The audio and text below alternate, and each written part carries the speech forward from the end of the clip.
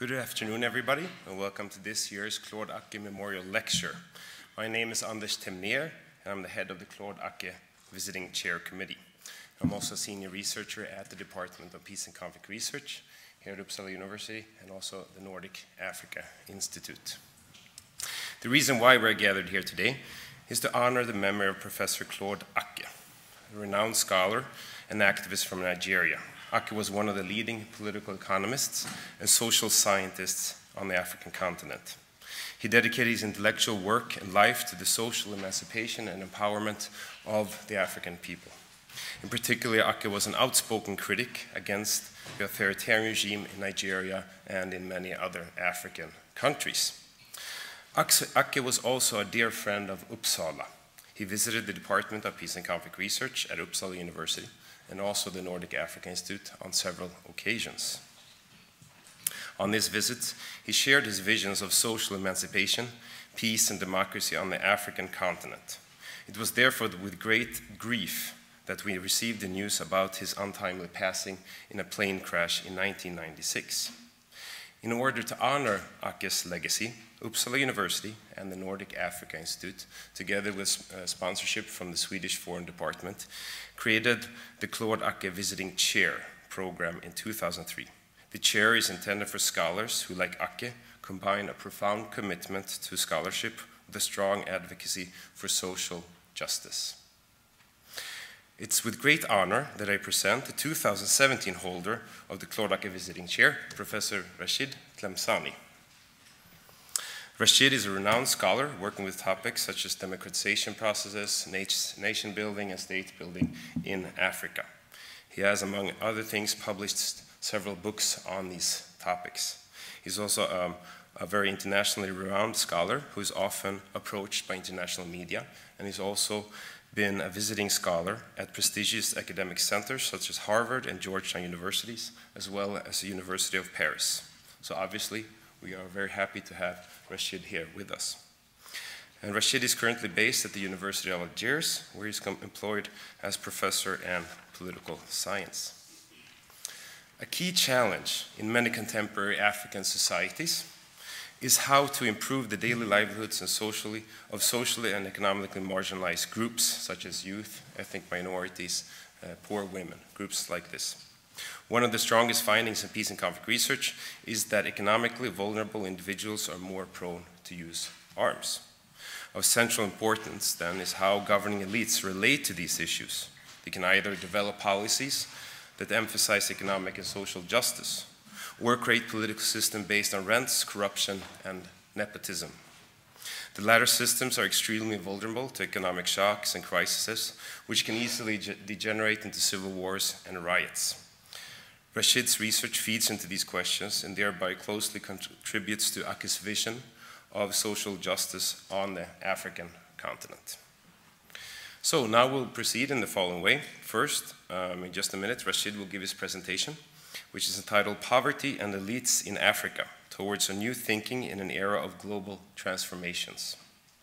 Thereafter, we have Dr. Henrik Angerbrandt from the Nordic Africa Institute, who will give some reflections and thoughts on Rachid's presentation, and this will be followed by a discussion between the two. After that, we'll obviously also open up for discussions from the audience and who may have any questions. And also at the end, we will have the director of the Nordic Africa Institute, Ina Sori, who will give some closing remarks. So, Rachid, please, the floor is yours. Thank you.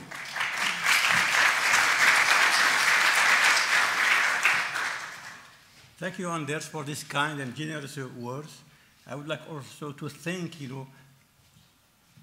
Henrik for accepting or being, discussion of this lecture. First of all, I would like to thank the organizers of this program, namely the DPCR, Department of Peace and Conflict Research, and NAI, Nordic African Institute. And also I would like to thank particularly people who worked very hard to bring, for several months, scholars from Africa in Sweden, a beautiful country. That's the first time that I discovered, the Nordic, country that really I'm amazed, to be honest with you, about the political system. which has a lot, egalitarian, issues, I think I would say it is a really socialist country, in a really positive sense, in the sense, social inequalities are not huge, as we have in our countries in Africa, some people who visit Africa, knows, the question of social inequalities. So, and also I am very happy to be in this country, the country of olive palm. A lot of people have forget who was this great diplomatic and politicians, personalities. I think he helped really a lot the liberation movement in Africa and others countries, namely in Vietnam. So for me, he's more or less my generations, we should pay tribute to him any time because, he did a really, really great. And also at the local level, also he worked very hard to ease the social inequalities. And this, give us, strength to our fight against neopolitics situation. Some people ask me why I pick up the word or the concept of poverty in my lecture. This was the heart, as under mentioned, of the professor Claude Ake, philosophy. He was, a fighter for social justice in his country and in his, in his country, in his, whole Africa, because of his teaching, his writing, and his humanism. So to come back to my talk, the suggested title is Poverty and Development in Africa toward New Thinking in the Area of Global Transformations. What I would like to say, I try to answer one simple question. Why Africa has failed its path of development? That is the question that I try to answer. In the early 70s, what is his name? Henrik Angerbrandt, the 1974 Nobel laureate in economics, make a really good remark. He said, the Asian countries, such as South Africa, Hong Kong, Taiwan, Singapore, were to some extent at the same level of development as a lot of Africans. Although African, countries have a lot of, resources, natural resources and human resources. So 50 years later, or 55, something like that, Africa stayed underdeveloped, while these countries have emerged as economic and regional power, although they are really poor. And what was wrong? To answer these questions, we have a lot of theories. One of them, said, Africa didn't develop because of DNA. It has something wrong in its genes. It is kind of, some, racist, theory developed this. I think this development, what would say some people, development of underdevelopment in Africa, I think is linked the pattern of development to the paradigm that has been chosen on the next day of independence.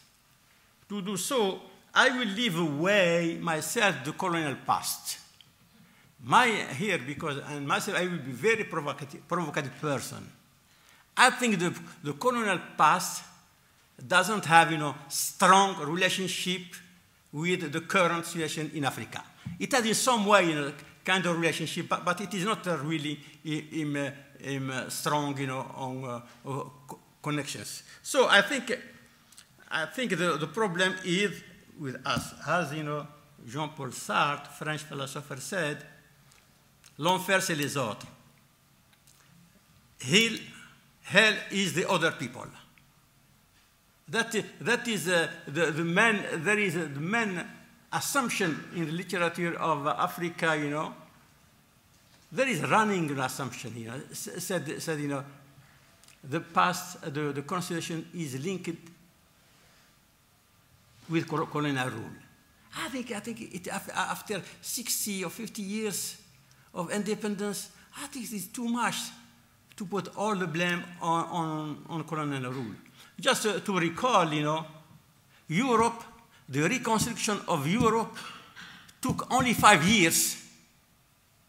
In 5 years, with a little bit help from the United States called, you know, Marshall Plan, which was at that time, you know, 11, you know, billions to the current, you know, money, we would say, you know, 110, you know, billions.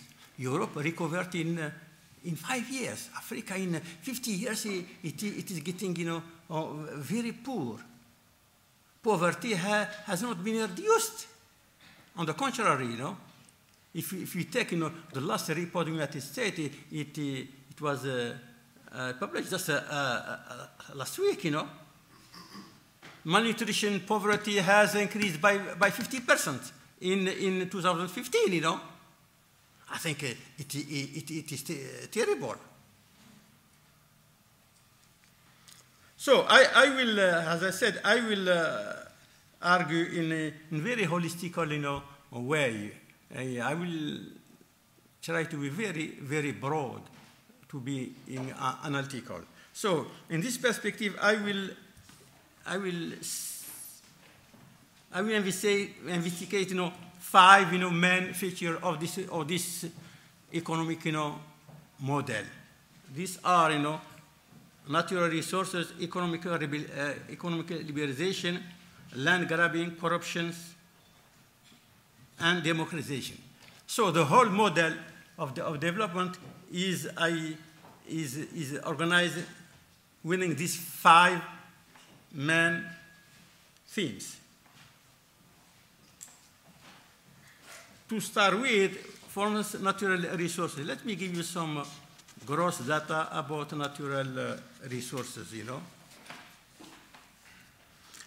At the independence, you know, African leaders said, you know, we are going to develop, we have a lot of hopes, we have a lot of, you know, natural resources, so it will be very easy. And it is true, the continent, you know, accounts for 30% of mineral resources, 45% of gold, 90% of world planetium, and so on and so on. So Africa, with the independence, had the opportunity to take off because they have a lot of resources. We forget, you know, the human resources. We forget only from the material perspective. You know, Africa could eradicate, you know, poverty. But what we noticed after a few years in the late 70s, we noticed that, you know, the elites, socialist or liberal, you know, ideology, you know, has reached the conclusion that, you know, the fiscal crisis is very high, the economic growth is very low compared to the growth of population, and so on. Lots of countries, you know, were on the brink of bankruptcy.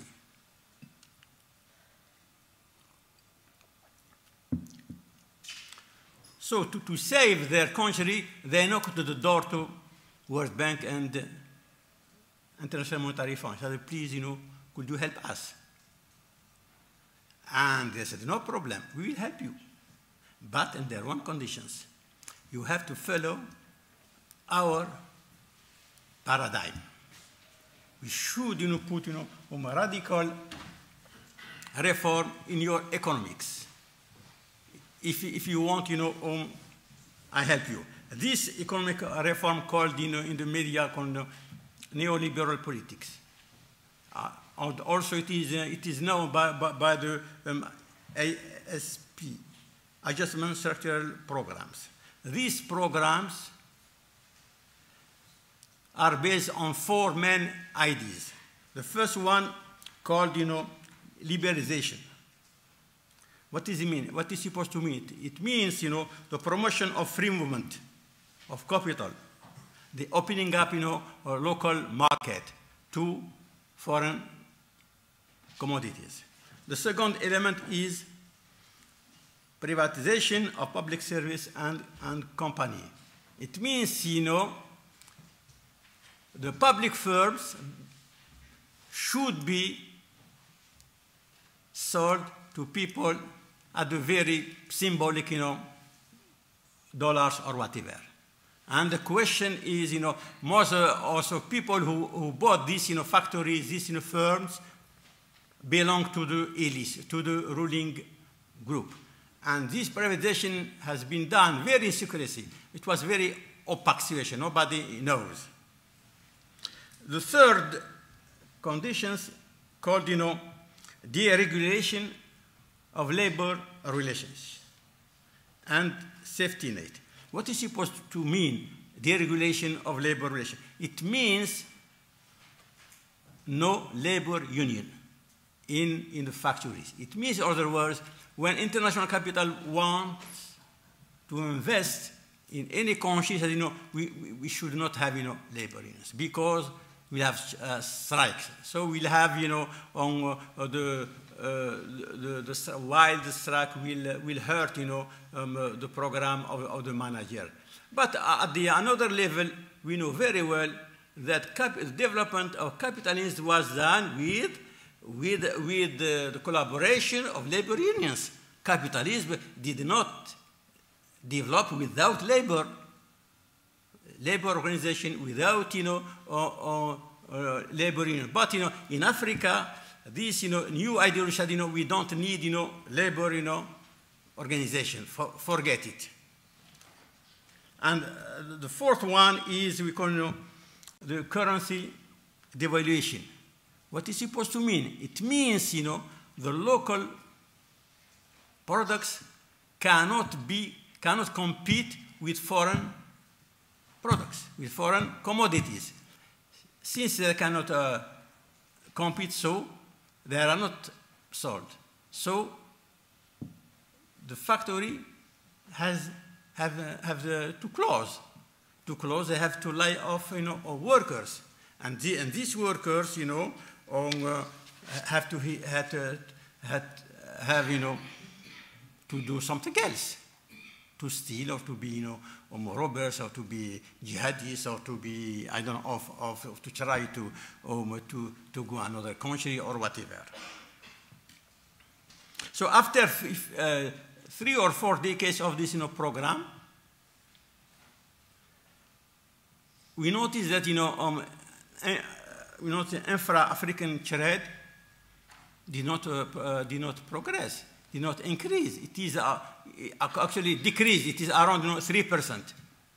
3% only. And at the level of world level, the Africa represents about 3% of the global trade.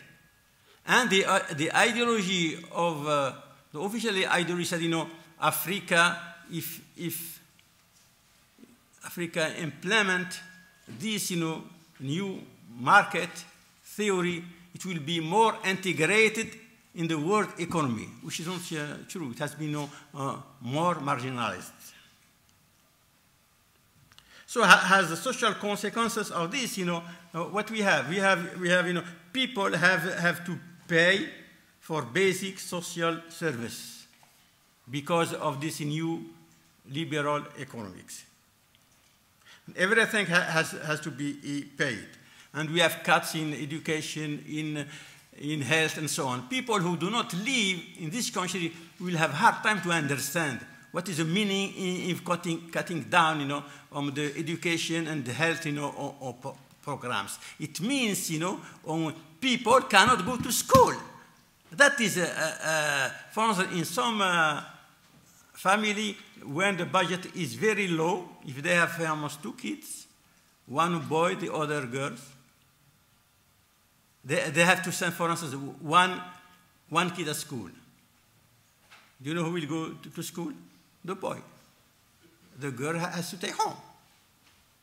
And this contradicts, the discourse of the international community. International community said, a lot of NGOs said we are helping, gender, human liberation, blah, blah, blah, blah, blah. But at the real level, we see how women, how girls don't have a chance to go to school. So to survive, they have to do a lot of things in the informal economy, as we will see later on.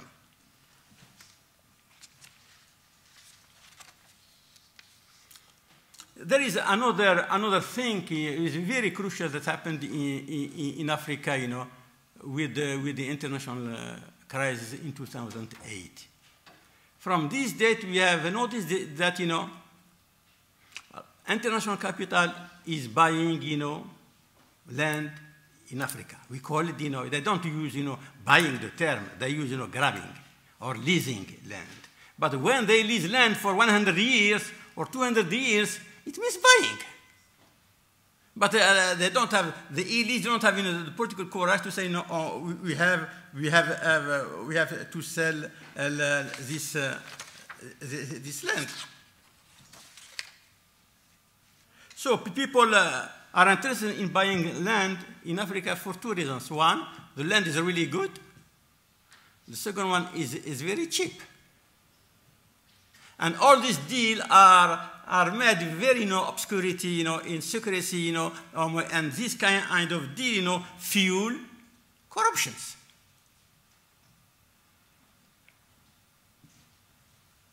And what is the rationale of leasing this land? Said, the elite said, the yield is very low. It is less than 20%. So we are very poor. The state cannot, increase, the crops. We don't have technology. So we'll invite, international capital. He will bring, technology. Then he will bring, a lot of money for cash to the state. So we will solve radically, this issue. What happened in the reality? In the reality, this deal was done on secrecy and the total opacity. Nobody knows.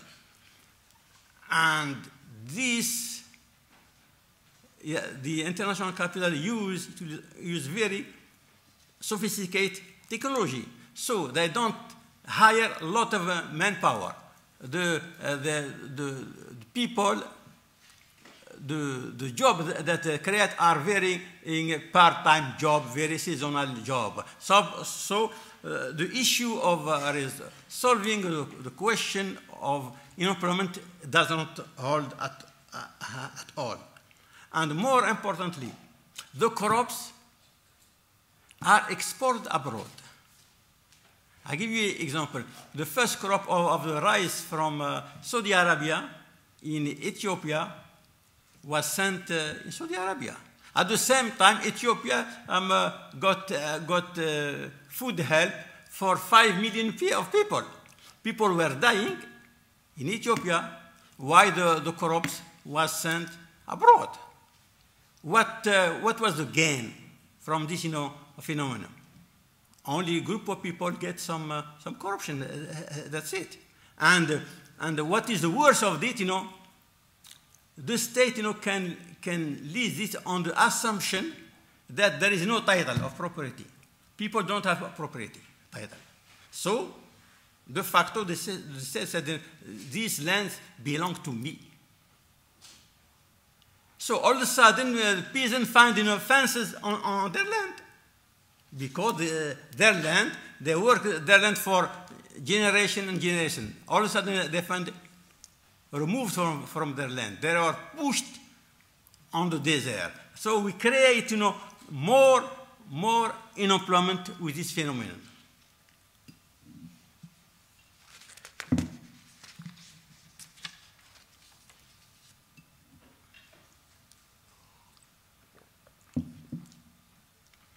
So the whole question of leasing, land doesn't solve the problem of food in Africa. I think the solution should be something that is not in fashion now, land reform. I think land reform should be the solution for malnutrition. But this land reform should be activated by the youth. If the youth are not, involved in this process, it will be failure. If this land reform or green revolution is put into practice, I think it will solve the problem of unemployment, the problem of food. The youth will stay in their land. They don't try to go adventure to go to Europe or whatever, or to North Continent. It will solve a lot of problems. But the question of land and the reform is not at all, on the agenda. It was backward. When people refer to land reform, they see these people are very traditional, they are very backward. So all this, land, has, increased informal economy in opposition to what the official discourse, has been professing. So the informal economy, called, also, black market, underground economy. There is a lot, words and concept for that. In Africa, wherever you go, you send, Africa is becoming huge bazaar. Everybody is selling something or buying something. But the question of informal economy, I think, is very complex. I think it helps to activate, to some extent, the whole economy. For instance, even in countries where economic growth is very high, the jobs created are in the informal economy. Informal economy has created 8 jobs of 10. Most of the jobs are created in the informal economy. What is the meaning of informal economy? It means, a business that doesn't pay taxes, a business that doesn't get, help from the bank. Some people try to make their living. Instead of stealing, they make their living. The problem is, they don't pay tax. But if the question is how, instead of repressing this, informal economy, it would be much smarter to help them, to give them bank help, micro credits, or then people, I am sure, they will be more than happy to pay taxes, And in this, informal economy, women are playing a great role. At home, they do a lot of crafts, a lot of business. So it is not bad, I guess. I think without informal economy, this country will disappear, because to some extent they are balancing, they are giving sense to this economy. Finally, we reached the stage where the formal economy has become the official economy. The state, adjusts itself according to the forces in this, economy. But the problem, one of the crucial problems of this informal economy, people do not benefit from social security, from healthcare. They don't have any benefit. I think the state should, do something and to help these people, because the informal economy is here, is going to stay. We have to be realistic. The question how the state can regulate, give and help these people. I don't know what is wrong to help women that do a lot of work at home. What they need some money, some help from the bank, and they pay back. We have some experience in India. For instance, the issue of microeconomy, it works nicely. On the contrary, in Africa, they try to repress that.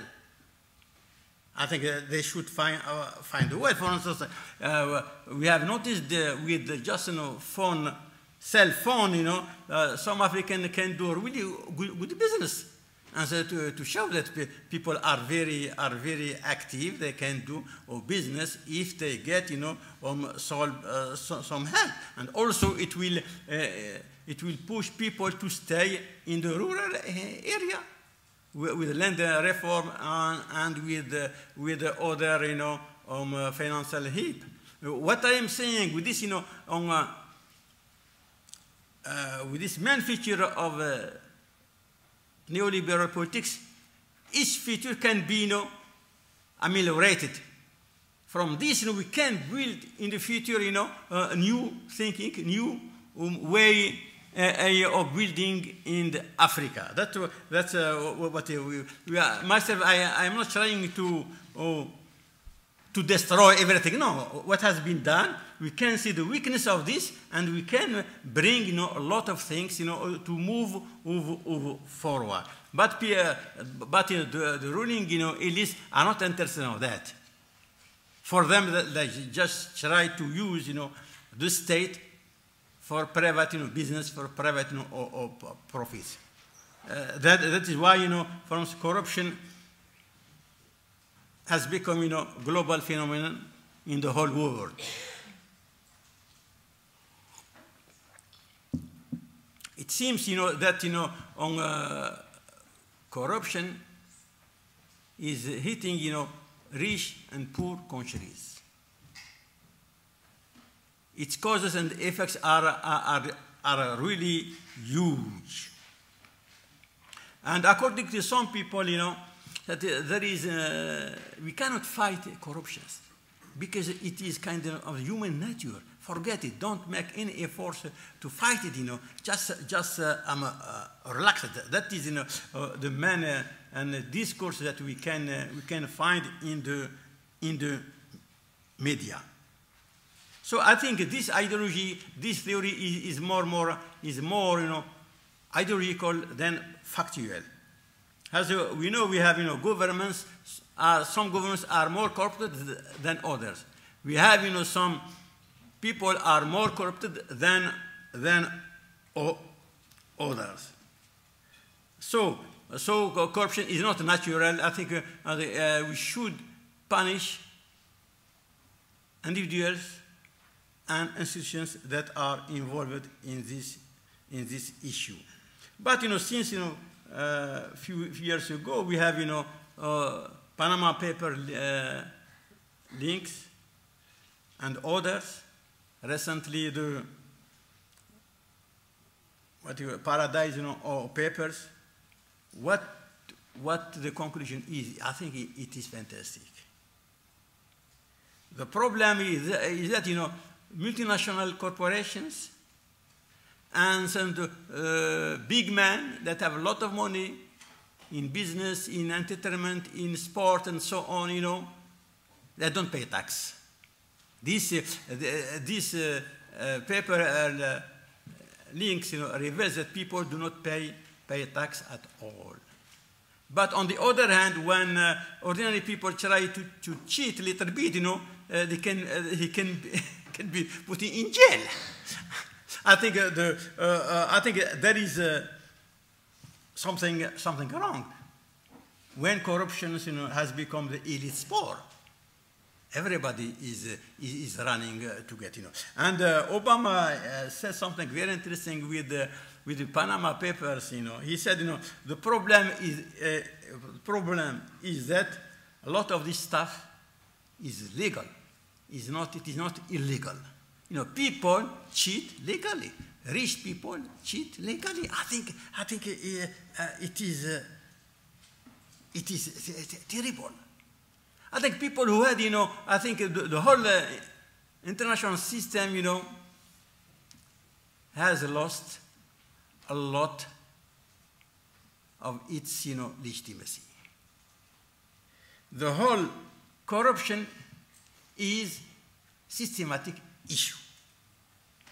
First, let me give you the last gross data, Do you know that 10% of the global GDP is in offshore, banks? This 10%, it represents, the whole GDP of France and Germany together. It is on the offshore, bank.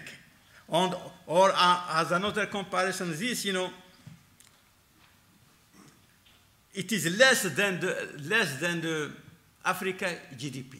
Africa GDP is more or less the French, GDP. So you said at least, 2 times, the GDP of the whole Africa is in the offshore, or banks. And we know, these, papers, mentioned, of course, some African countries, just to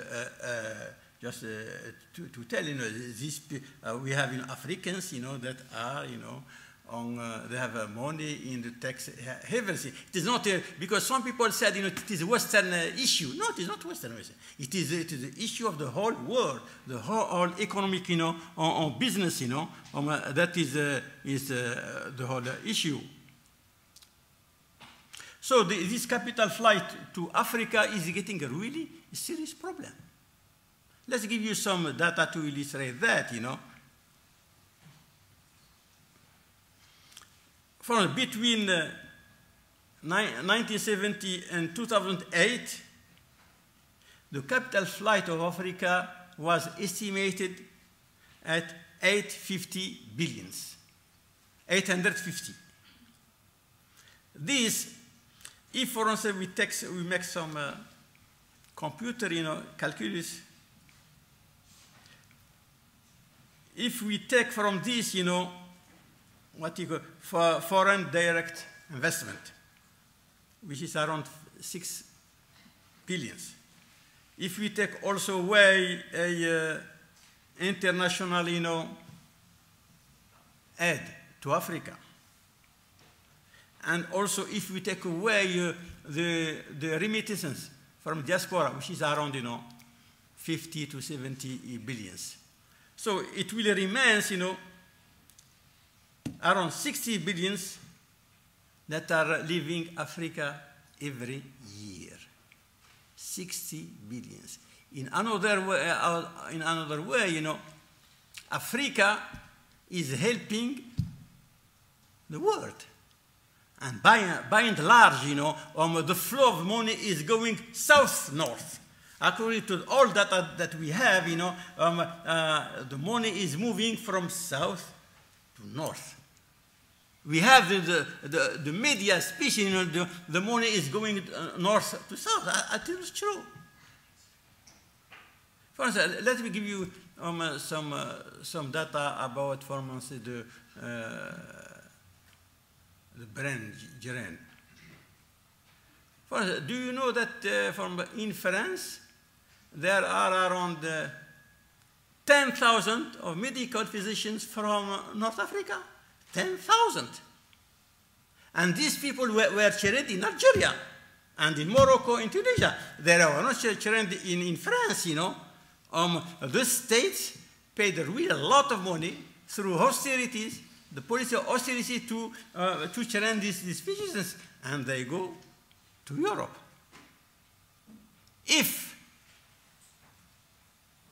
And at the same time, what is really terrible, hospitals in North Africa are empty. We don't have physicians. Thank you.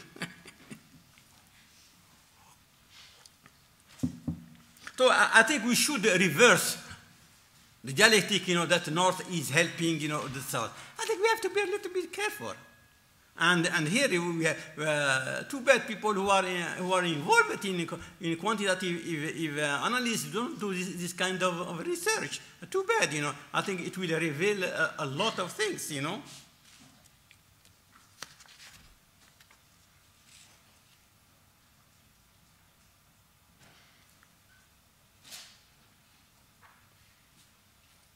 So this, this corruption is playing a really direct impact on the social structure, on the income distribution. What we have in Africa, we have more or less around 10% of the populations that captures, just take, around 60% of the national income.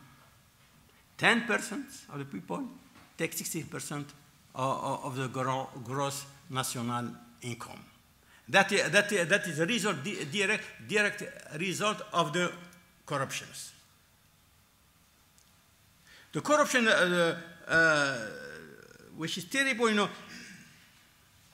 is threatening, the issue of democracy, even in the Western society.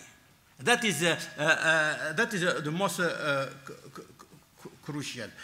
I think it is very important to tackle this issue.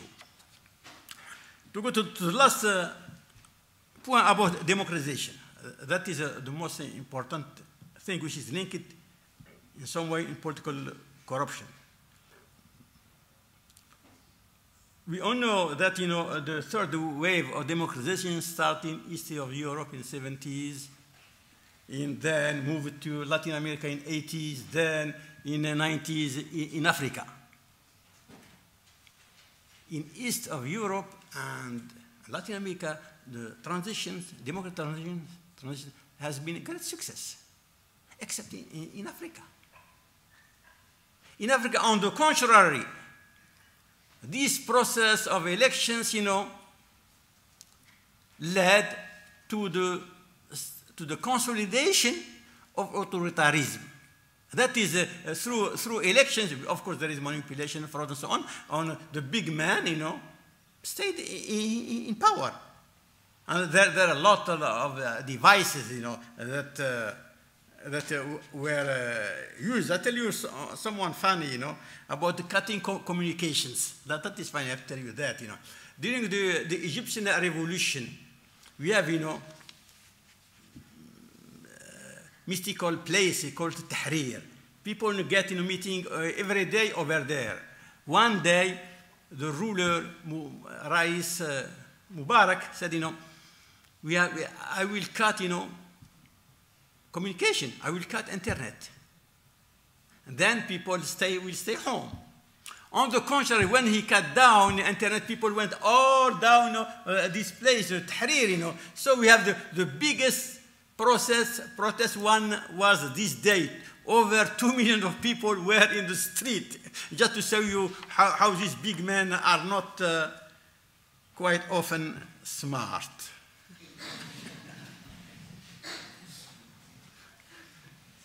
So, as conclusion of this movement of democratization, in Africa we have two dynasties. One dynasty of 50 years in power. One in Gabon, one in Togo. And we have, for instance, 5 presidents that are, in power for 30 years. Equator Guinea and Zimbabwe, 37. I think he left last week, But he left, you have to understand, as a result of the pressure of the street. That's another issue. Because, in Africa, in third world, wherever, people are moving. And are moving forward. That's what I call the big, hope in the future.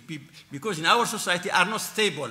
In the sense they are not stagnant. They are moving forward. And the change will come from these, people.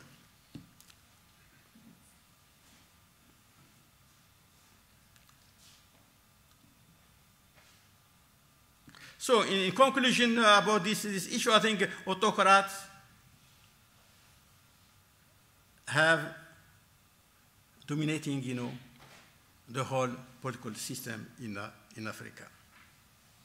So we can say, democracy has been failed. I mean, political democracy has failed in Africa because we are autocrats.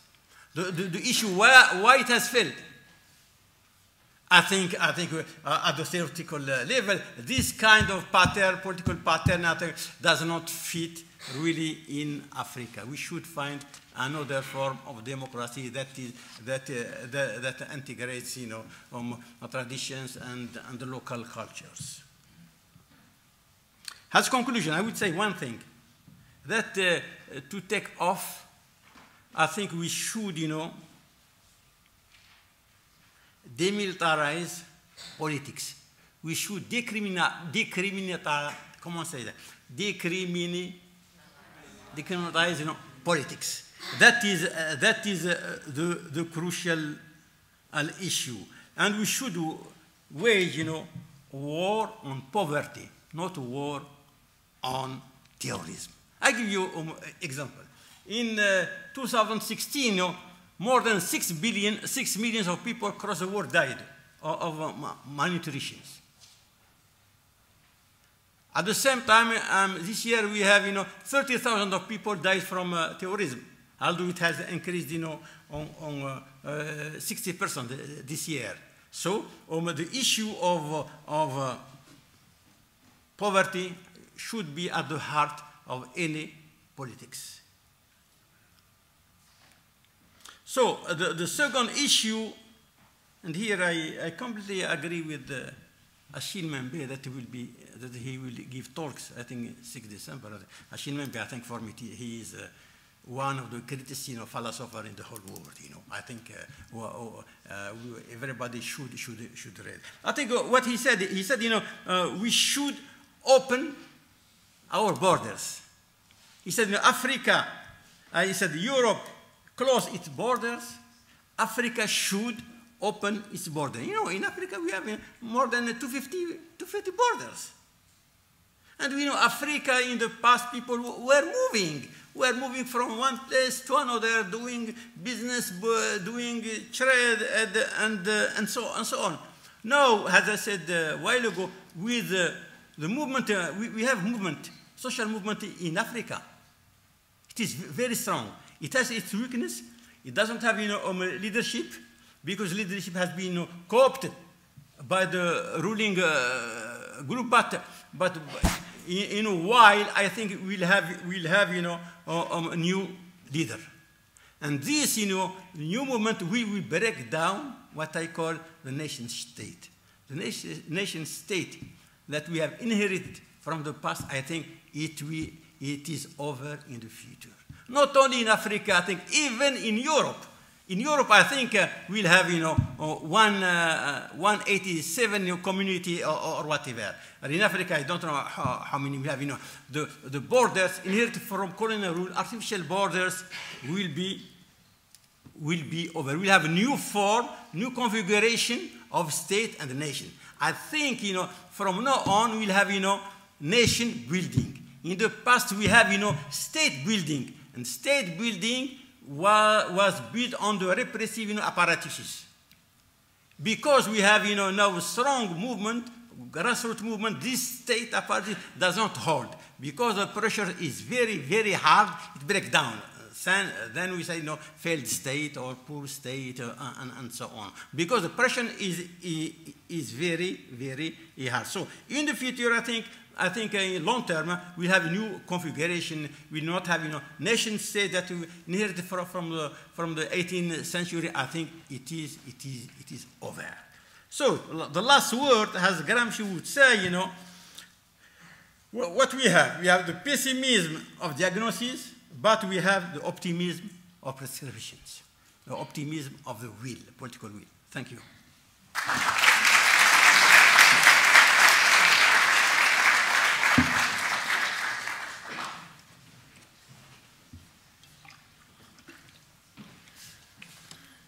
Thank you very much, Rachid, for your insightful presentation. I now give the word to Henrik to invite him up here to sit next to Rachid. I'm sure Henrik had some reflections and comments on Rachid's presentation, and you can have a nice discussion here. Thank you.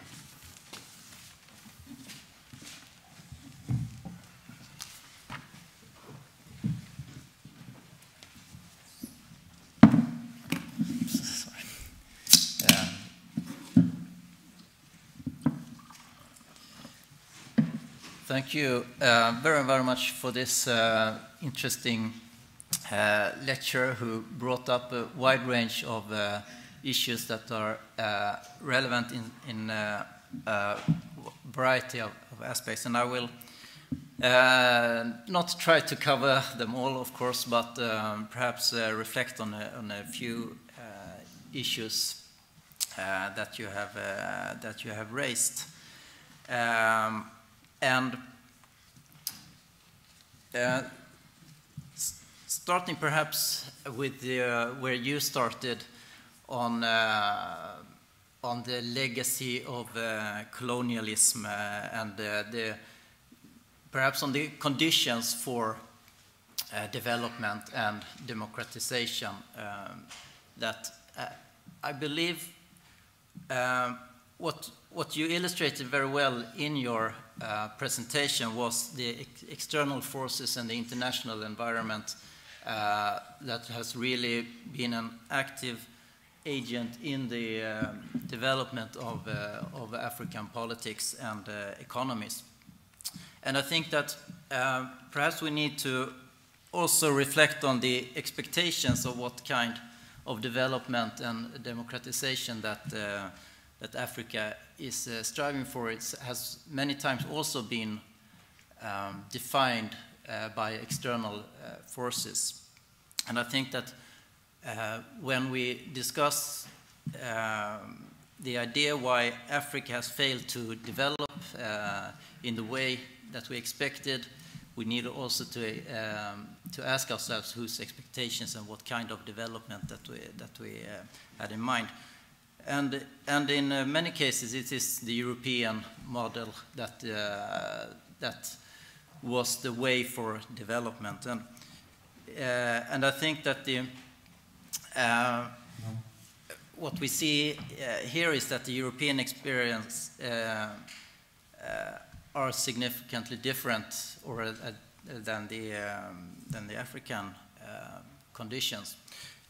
For example, perhaps where you ended, and was how the states were formed in Europe and for what purposes. And not to romanticize the European state formation, of course, that it was some kind of participatory process in any way, but it served the interest of the national elites in a different way than many African countries, where the primary interest was among external forces and the colonial powers. And as a consequence of this, many states still struggling with the national question regarding the basis for the nation state, who is included, who is excluded, and who should benefit from the development. And here the international context was, of course, very different, both politically and economically. You illustrated this very well in, not least in the movement of capital, the deregulation of financial, but also in the trade area, where we see African countries today exporting the national resources, as you said, but at the same time importing much of the goods that they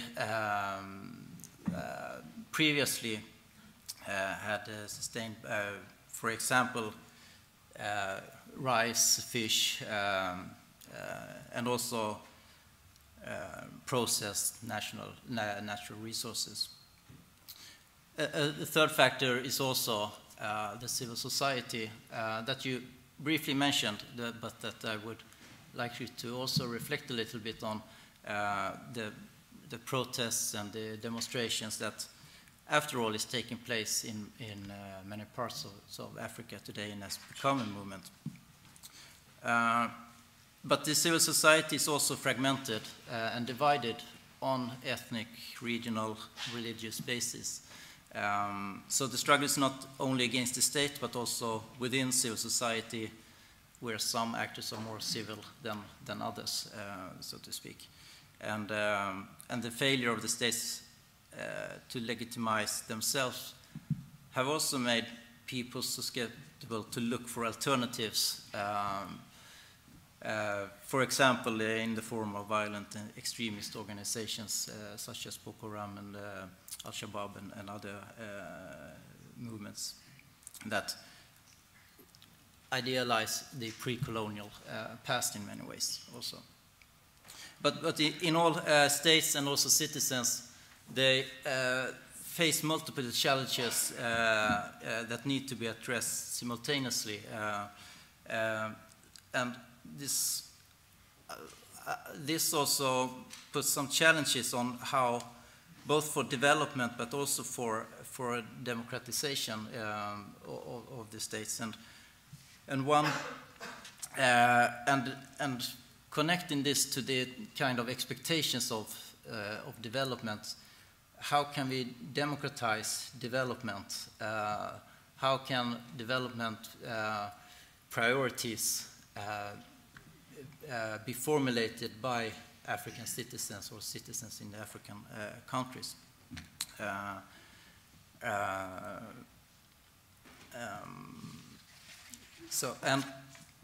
And I think that you picture a gloomy picture in many ways, but still we see economic growth, for example, that has been sustained for decades on a 6% rates,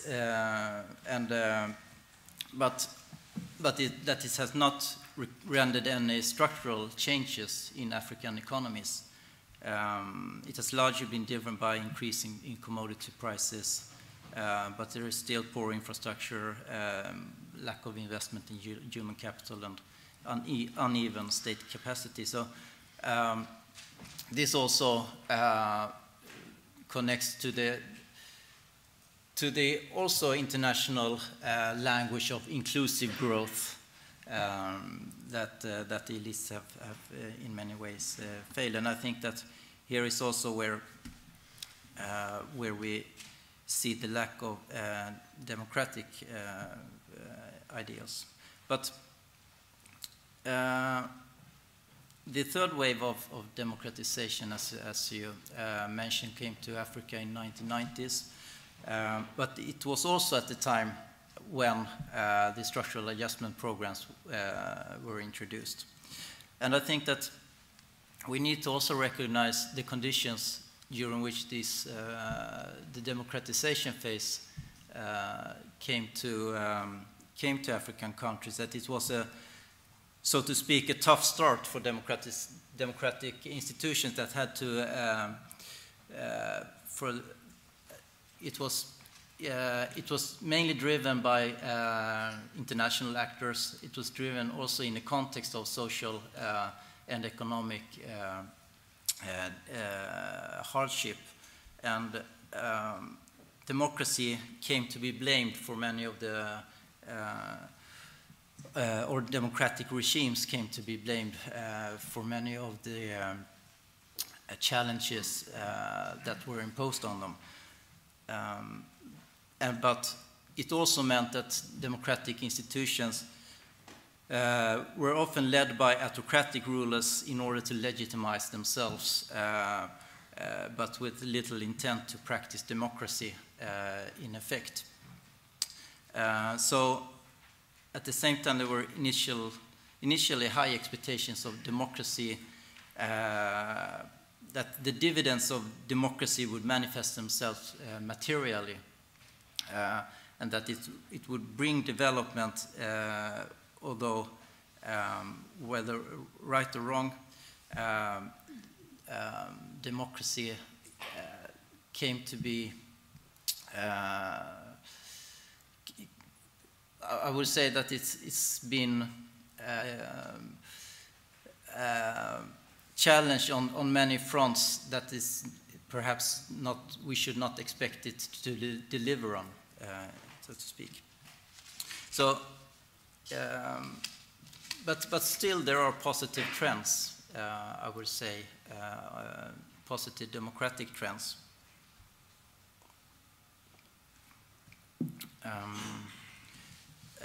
If we look in the last 30 years.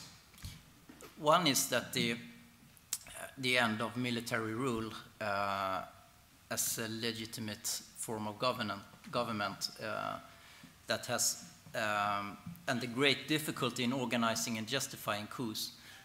For example, coups today are not coups, as we saw last week. It's not possible to legitimize that kind of intervention.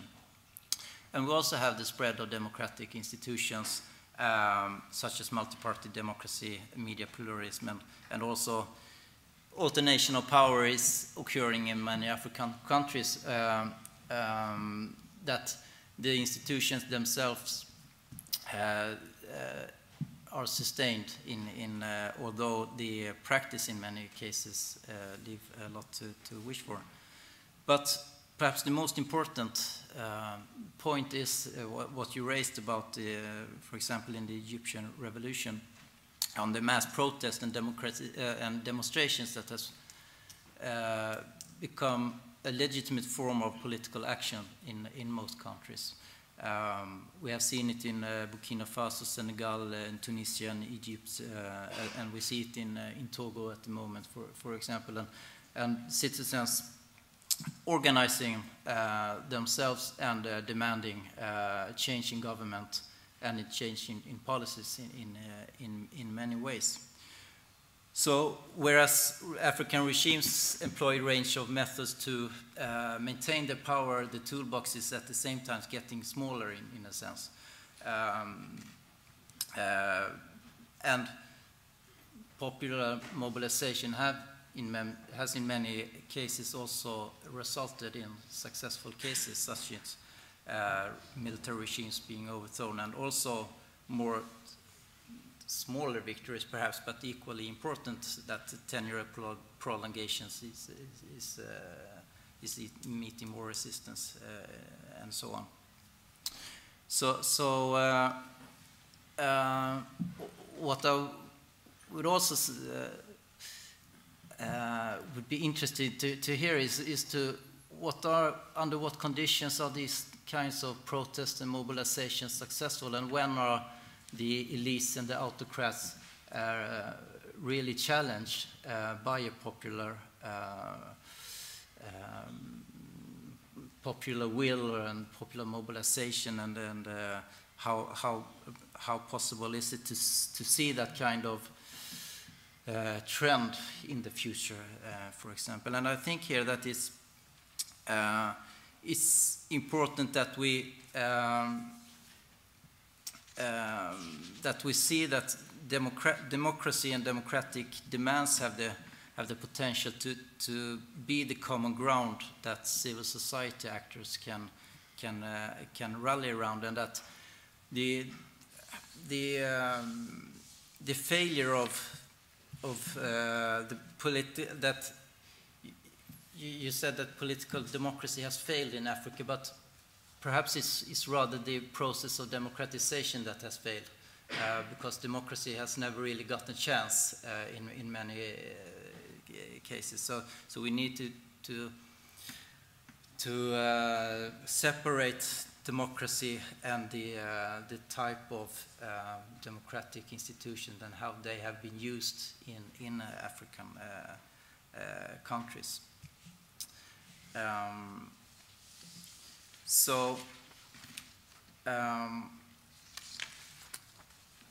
And as a last question to you, it would also be interesting to hear more about where you ended on what are the alternative visions of democracy in Africa.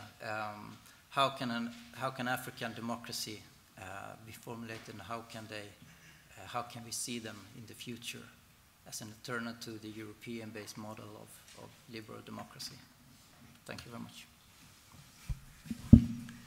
Thank you very much for these comments and questions that are really, I like very much, Well, I have the real answer to your question, you will find them on the paper that will be written and to be on the website, because very Very good question here, you know, about all the crucial issue. But let me focus on one specific issue. To start with the end, on the relationship between social movement and democratizations. I said, and I repeat, that democratizations has failed in Africa. I mean, Western democratization has failed. It doesn't mean that Africans are anti-democracy. No. We need, as Achille Mbembe, you know, argues, you know, a democracy that fits the local culture and structure and habits and so on. We have, you know, the Western democracy. We have, you know, kind of blueprint of Western democracy in our country. It has imported, as we import, you know, this bottle of oil or water or what. That is a crucial issue, and African people are not dummy people. They can bring their own system, political system, and so on. So far, it has not been done because of the elites. The local elites has deeper relationship, which is business relationship, with the external elite. We have now, you know, global elite that is, you know, putting hostage the whole economic system. That is the main issue. Let's take an example of why Japan succeeded. Because Japan took, you know, the Western, you know, technology. It integrated this Western technology in the local culture in very, very smart way. You know, after a few years, you know, Japan emerged has a great power. In Africa, we can do that, and Japan was very poor country. It has, you know, it has only water. You know, that's it. It hasn't done much. You know. For instance, we have to bear in mind why Europe succeeded in a few years. You know, Europe was reconstructed. You know why? In Africa, we have a lot of things because we have the wrong pattern of development from the very beginning. And now with this, you know, what is positive about this process of democratization? It has opened the doors for protest. Now every community wants, you know, its own state, its own flag, its own army, its own seat, United Nations, its own, you know, Kalashnikov or whatever, you know. So in the long run, I think the whole configuration that we have, it will be broken down. We'll have, you know, I am sure, you know, that's the movement. We'll have a new state configuration, because so far, elites have built, you know, state issue. They put all their energies in the state. Within this state, they have tried to modernize the repressive state. If we take how much the elites have spent in the military and security state from the independence until now, it is huge money. I think we could have built, you know, a new society in every place. So we have this, you know, democratization has opened, you know, the way for social protests. Now, what is most crucial, you know, people now go to the street. They are not afraid of the mukhabarat, of the intelligence service. The wall of fear has been broken, and once for forever. We take even what happened just last week in Zimbabwe. You know how this guy, you know, this old guy, you know, 39 years, as he is in power for 37 years. You know, he ruined his country. He was pushed to resign because of the street. He made a good deal with the elite. Instead of putting in jail, he made good deal with the elites. He kept his assets, his fortune. He has billions. He has property. And also his wife and his family and so on. It was deal between the elites. This guy should be put, should be judged, should be tried. And for ruining his country, for Zimbabwe was a rich country. Now, more than 60% of the youth went out of the country. The youth, has left the country. Why? Because of this politics. So now the other is great. I am not pessimistic, as some people may think. I am a very optimistic person because there is grassroots movement. But it is new. This movement is new. It doesn't have leadership. That's it. Because people who are supposed to direct, to take in charge, this movement has been co-opted by the ruling, by corruption.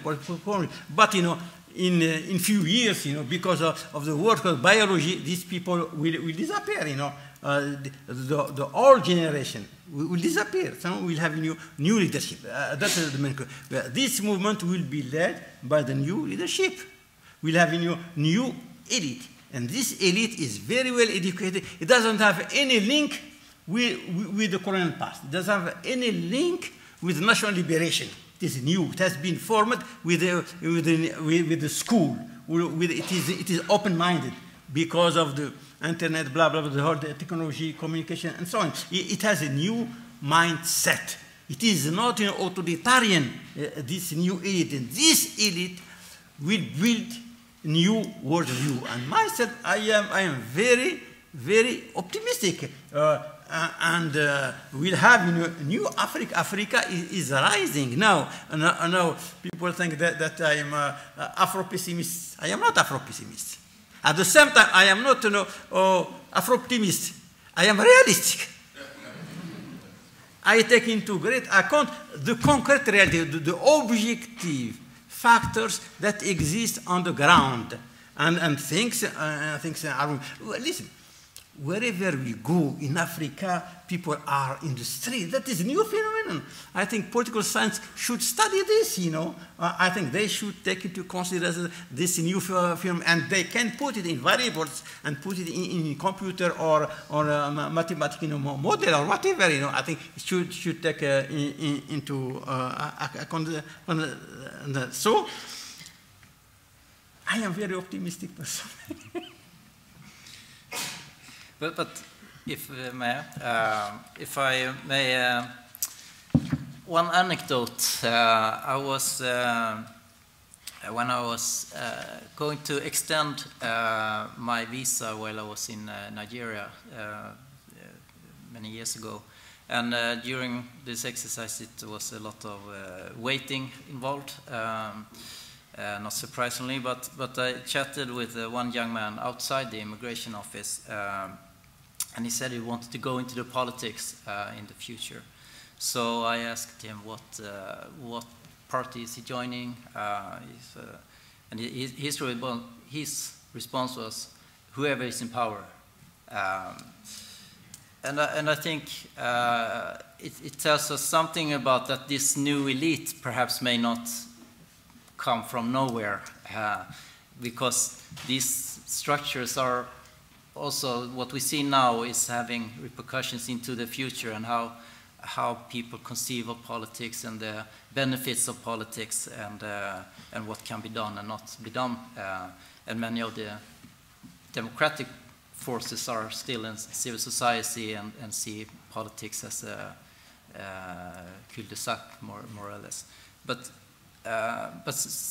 still, there are positive forces in politics also. But and I think that perhaps it's interesting here to reflect this in relation to the Arab Spring and the what kind of repercussions and the legacy of what we can see from that today, because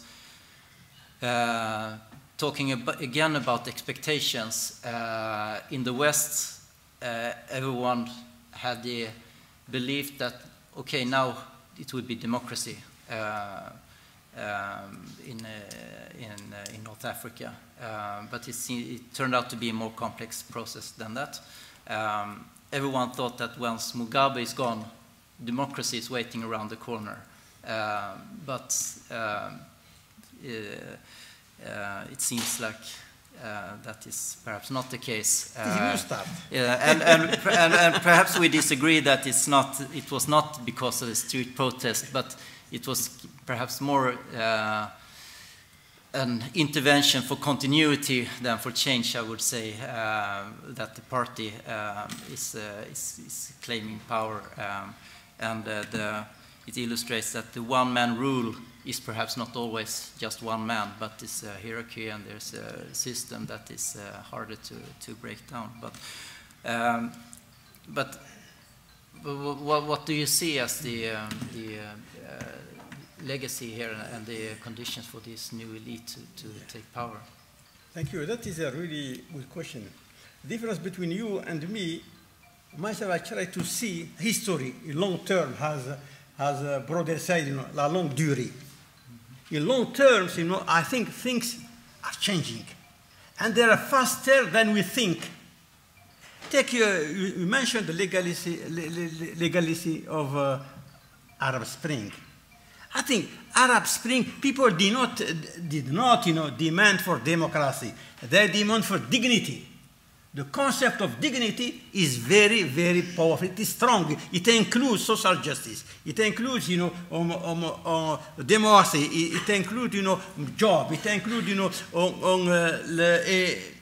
gender, equality in gender. Equality. It is one word, dignity. And people went to the street spontaneously, without, parties. And people are doing, on politics in different way. Politics in a classical way is over. Even in Europe, how many people are involved in classical parties? Nothing, almost nothing. The percentage is very low. How many people are in social democracy or in a party? Really low people, But people are organizing themselves. We have a lot of NGOs. We have a lot of organizations informal. They are doing a lot of things. The movement is ahead. People are moving, and we have new. For instance, we take about the Arab Spring. But all people said, at the beginning they have a lot of optimism. Now people are pessimists. No, I think things are moving. If I see a long way, people are in the street now. That because the Arab society used to be very stagnant. They don't move. No, are moving. It is very, very crucial. And we have repercussion in Africa or whatever. And I think you talk about Mugabe. I think the street has played a crucial role to push him to resign. What happened in Kenya? People are in the street. In many places, people are in the street. They are calling into question, and the elected people, the big men, they are putting into question the fraud. The election has been rigged. I think we should take a very long perspective. And you take Arab Spring, you have to bear in mind what you call the international reaction was against the Arab Spring. It was on the surface. It was a chaos. It was a failure. But from another perspective, I see things are moving. Wherever you have people are organizing themselves. Social society is moving, but not in the Western society. People are organizing themselves. Okay. So thank you. Or do you want to round off your last sentence? That's okay. Okay, thank you very much. I'm really sorry to have to interrupt that very interesting debate. You're really getting into it. But we also want to give opportunity to the audience to have some questions. And for that, we have Yuan there with a microphone who's going to help us and run around a bit. So what we'll do is we're going to take questions. I'm going to try to be moderator. We'll work our way this way around the room. So we already have a gentleman over here who's eager to have the first question.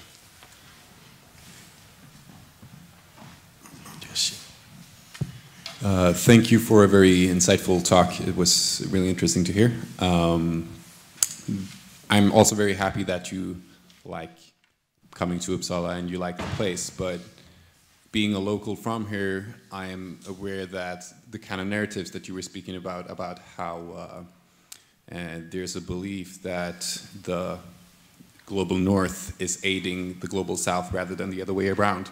So my question is, what kind of measures could we take in order to try to change that narrative? Because I think that's something that's really needed. Thank you. Do we have some more questions? We can take maybe a few questions. Okay, over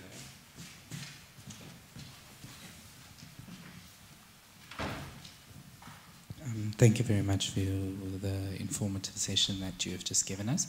I just would like to pick your brain, maybe any of you. Could you just elaborate or just say what your perceptions are of religion on the influence of the democratic structure and also the dispensation that we are currently in within Africa and the leadership? We say Rachid, one more question? Yeah. Okay, we'll take the gentleman over there.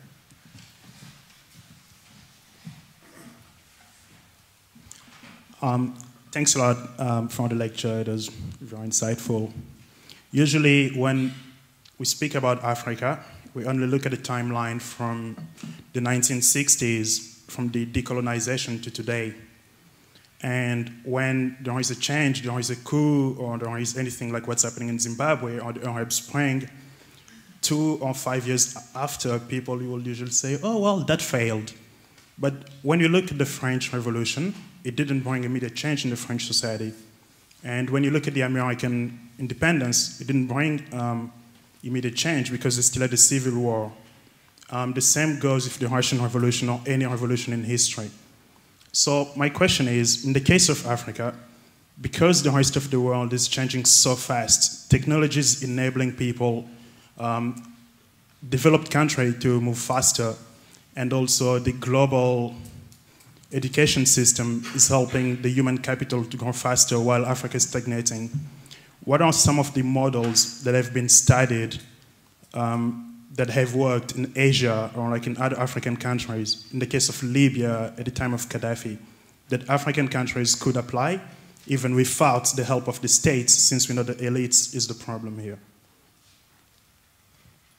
Yeah, okay, thank you. I will start with the last question. Yeah. I think to speak about Africa, I think myself, I start from the independence. The day of independence, we had, two models. One, federations by Nkrumah, which tried to put this in force. He didn't succeed. And we have the over majority of the groups that want, to implement, colonial institutions. So we have to understand how, these groups took over. They took over, in most cases, by the help of the colonial rules. Formal people, helped them. And what was, for instance, just to recall, the Organization of African Unity, its first meeting was held in Cairo, 1963. One big decision was, to preserve borders inherited from colonial rule. And everybody was aware and that these borders are artificials. Everybody was aware. But people who took over, each group who took over, he wants to keep this land, to keep this territory. And every group tried to preserve these borders. How to preserve it? To build strong state. State has institutions that have legitimate use of violence. To do so, they developed the ideology of bringing nation. Said, we bring nation, all the people together. That is ideology. In reality, how can, a family rule over for 50 years or 40 years? What kind of nation? I don't think so that the African state has been ruled by people who struggle very hard to build a nation. No, to preserve the state, to preserve the borders. That is, I think we have to reverse the whole dialectic, the whole pattern. Myself, I strongly argue that Africa has been building state, not a nation. But now, with the democratization movement, people, community, are fighting very, very strongly to have their own, state. In the future, in a long way, of course, every community, many community will form, nation and their new configurations. At this stage, we will have, a nation. But the nation, the concept of nation will be different. The concept of nation inherited from the 19th century or from the Westphalian treaties in 1648 is over. It was good for Europe until a certain period. Even this concept of nation, classical concept of nation for Europe is not longer valid. It is not longer. We see what happened to Spain. Recently, Spain, for instance, will have, I don't know, for 6, I guess, kind of community. Belgium will have 2, for instance.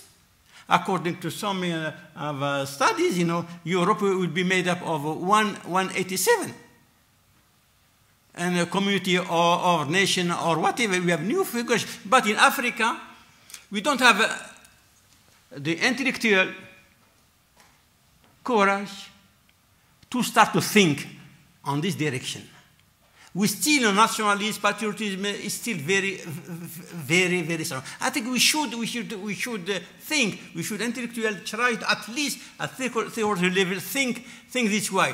My prediction is that we are going towards the direction. Either way, it will be in passive way, through democratization, or through violence. If it will be through violence, the cost will be, social cost will be very, very happy. I think the intellectuals, the scholars, has crucial role, at least to open this discussion. It is, until now, it is taboo to speak about the reformulation of the concept of nation. What the meaning of nation? What the meaning of state? I think we have, and you, young generation, you have a lot of things to do, more particularly in political science, in social science in general. I think there is nothing wrong to discuss about new configurations, to see how history is moving. I think myself, I think we are moving toward this direction. But I wish to be passive, though. The concept of democratization is very crucial to having fair and legitimate elections. It helps a lot. But so far, we don't have this. I say, all the elections in Africa has been rigged, has been marked by fraud. So it is very good. It is very crucial to struggle, at least to have as preconditions. If you have preconditions of legitimate rulers, I think it helps really a lot. Thank you. Response to the other questions? Yeah, that's what I have to say. Okay. I try to summarize them. Yeah. Okay, so let's open up for some questions on this side. Okay, we have 2 questions over here. 3 questions actually, so we can begin with the lady there. Yeah, thank you. I liked that part when you talked of democratization from the West is not working for Africa. I also believe so, because I think that every time we are talking about Africa, we are talking about Africa in the lenses of Europe in Africa, rather than talking more of Africa in Africa. So for me, my inspiration to the younger generation of Africa who are coming to rule Africa, you should take inspiration from Africa culture history, because that is the part which nobody touches. We don't talk about Africa culture. We are always talking about outside. And yet it is Africa culture history which is going to unite us, which is going to make us look more into what is ours, how we do it, how it evolves. Thank you. Yeah.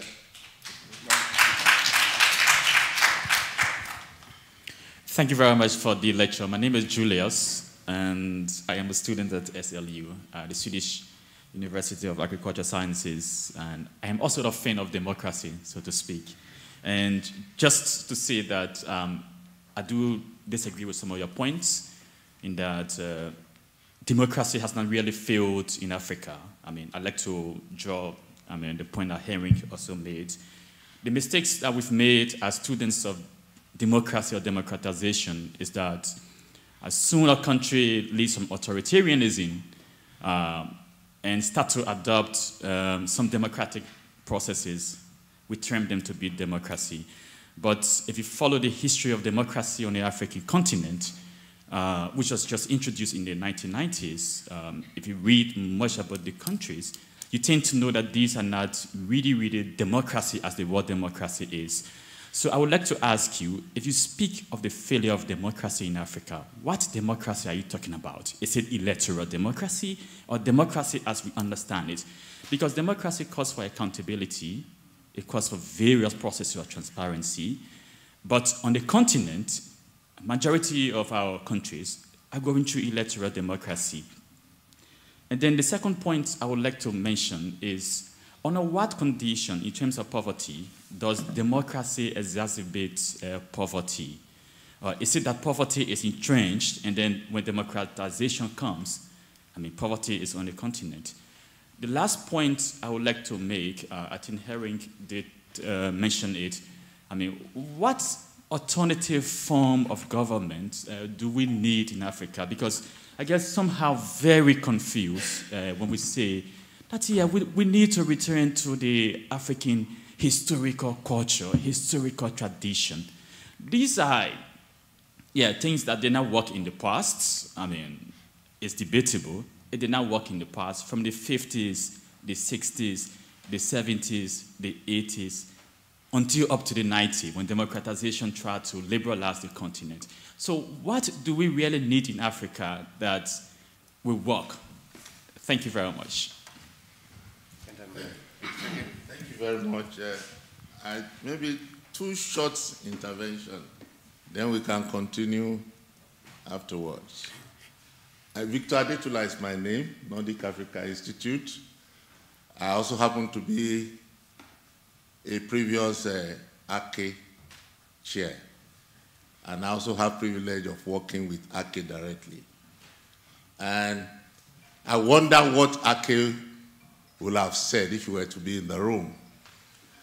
He spent substantial part of his life looking at democracy and democratization. And his last work before his demise, titled The Feasibility of Democracy in Africa. And Claude Ake eloquently put this, that democracy is not what one person will do for you. It has to be what comes from your own unique historical experience.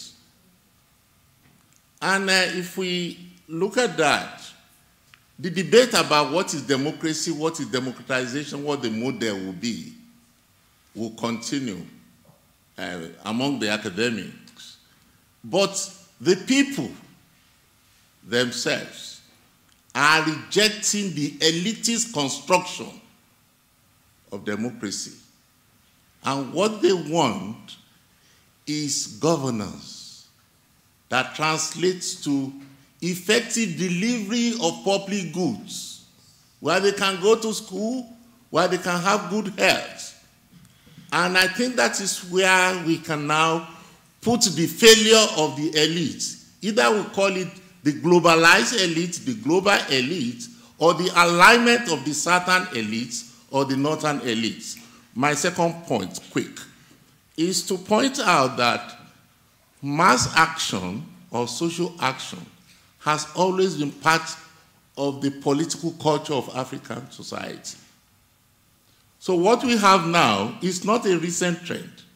The protest we have now is not a recent trend. The protest was there in Nigerian Revolution, in Mozambique, and part of colonial West Africa. But the strong power of the colonial states stopped and inhibited that trend. And the military and authoritarian takeover in several African states continue with that. With the little space that came with the wave of democratization we are beginning to experience. And what happened in North Africa, East Africa, and part of West Africa now is an indication that the repressiveness of the state has come back, which again is the failure of neoliberal democracy, which Ake fought against theoretically and in his social activism. Thank you. Yeah, thank you very much. I really agree with you. You know, I think the whole discussion is centered on the concept of democracy. What is the meaning of democracy? As I said, you know, I said Western democracy. I mean by Western democracy, elections, because by and large people associate, you know, elections to democracy. Elections are one element in the democracy. And even elections, we do not have, you know, clear and transparent elections. Has been wherever you go, we have fraud. And even if we have transparent elections, you know, we not have democracy, because democracy that works in Africa should be horizontal. Vertical democracy doesn't work. Vertical democracy will reinforce the power and the privileges of the elite. But what we need in Africa, kind of, you know, social democracy that goes on the horizontal. What's the meaning of democracy? Just, you know, let people organize their life at the local level. That's it. We should try this at the local level. People organize themselves. Then, you know, some people will rise as a leader. Then leader in each, you know, community, you know, they will form the national elite. But this, you know, democracy will come from the roots of the society, not, you know, imported from abroad, from Europe or Western society. We have to work, we call it, you know, deliberative democracy. That's what we need. We don't need, you know, shell, you know, institutions. You know, we know in every country in Africa we have a lot of institutions, a lot, you know. Senate, Parliament, blah, blah, blah. We have foreign. Each country have 5 or 6 institutions to fight against, you know, corruption, for instance. And the corruption is going up and up because people have been appointed by the big men. And we should, you know, forget the issue of appointing, you know, people. You know, you should people, you know, elect their local representative. If you get this, so we have new dynamic. Myself, I strongly believe on the new dynamic, and I cannot predict where to lead, but I trust the local dynamic because it is sincere. It will go very, very, very far. Just, you know, get on this. You know, then we should, you know, bring you know, the conditions to put, you know, this local dynamic on the move, and people are moving. I think Africans are moving. Africa is on the move. That's my strong idea. It is not mine. I took it from Achille Mbembe, and I completely agree with you. Thank you.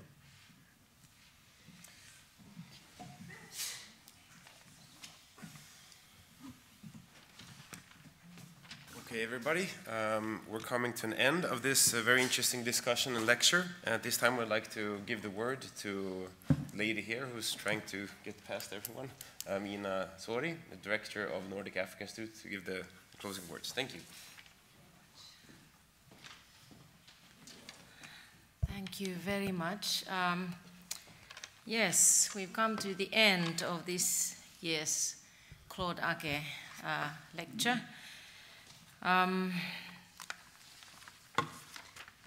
Pessimism as diagnostic, optimism as prescription. I think that's something which I learned today. We have used the words Afro-pessimism, Afro-optimism, we've used the word realism. I think what we have learned today is that we have looked at the development of the social justice and democracy in the name of the Claude Ake, who gave the title for this annual lecture and this scholarship. So that's what we have learned today. We have looked at the development of African continent, and now again we've talked Africa in a very general terms, which I think we all know that maybe the picture is a bit diverse when we start looking at the different countries in the continent and different communities. So it is my pleasure to thank Rachid, this year's Claude Ake Chair. I also would like to draw attention that this was the first time we had Claude Ake Chair from North Africa. So Rachid will always carry that legacy of being the first North African Claude Ake professor. That is, of course, an indication that we, the Nordic Africa Institute, and surely also the Peace and Conflict department at Uppsala University, have taken the notions of Africa as a whole. Africa has become, the continent has become more and more united in many respects. As also today, when I happen to note that the African Union and European Union summit is starting, actually, if it's not today, tomorrow, the people are gathering in Abidjan. One of the trends of this year in that summit is the fact that North Africa is going down south. So North African countries have become much more interested in looking at the dynamics, what's happening in the continent.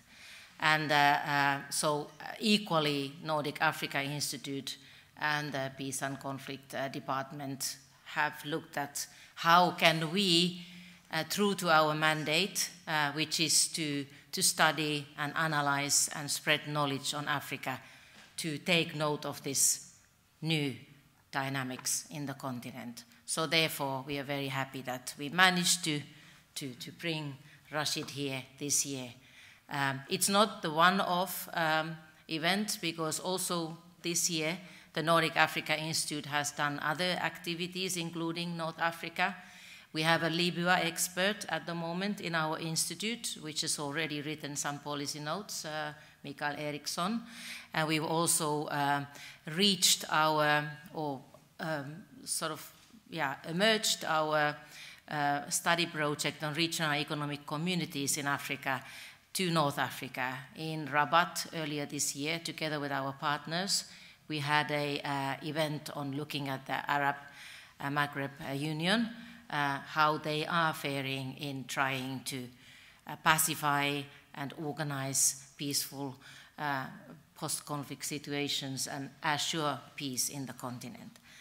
So yes, social justice, democracy, development, I think Another significant feature this year is also all of you. I'm very happy that we managed to attract such a fantastic audience. We always struggling with the timing of this event because we know you students and teachers are very busy with your exams. And we all sort of at the Research Institute getting a little bit tired of the very long autumn and the terrible darkness. So we're very happy that you have joined us this afternoon. And I'm sure there were many more questions to be asked. Sorry for that. But you know where we are. You know where the Nordic Africa Institute is. If you don't, take a little brochure and ask us. We are not far from here. We are always there to discuss with you more about these issues of African development. We would like to pay attention in the end, finally, that the applications for next year's Claude Ake professorship are open until this Friday. So if you know anybody or if you're yourself interested, please go back home and write your application now so that you can join this prestigious group of our Claude Ake professors. We have 2 of them present here today, also Victor, our head of research. So you never know how far you get if you become a Claude Ake professor. Thank you very much, especially for Anders, for good cooperation, making this possible, that we continue. This was the 14th year of Claude Ake collaboration with Uppsala University. Thank you for Annika and all the other colleagues who have made this possible. And then I wouldn't do justice if I didn't thank Rachid once again.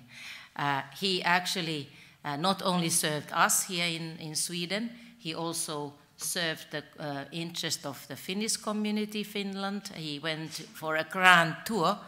He visited 3 different universities in Finland last week. And that's also a way how we want to do this work of ours. We are sharing our guests with those people who we know are interested in African development. So, Rachid, thank you for everything. And we will be sad to lose you, but we know you'll be coming back. And yeah, we are on the move, right? Yeah, in optimism. Thank you very much. Have a good evening.